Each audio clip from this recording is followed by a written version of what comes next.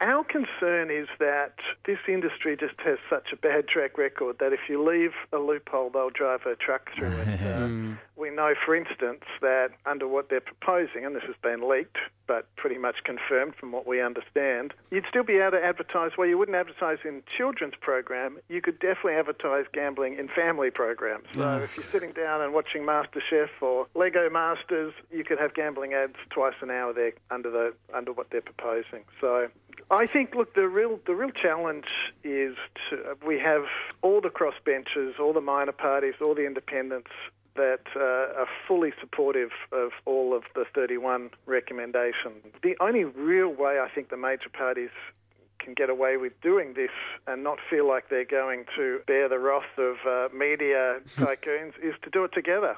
And then they're both in the same boat. True. And they're backing the Australian people who have clearly 7 out of 10 people.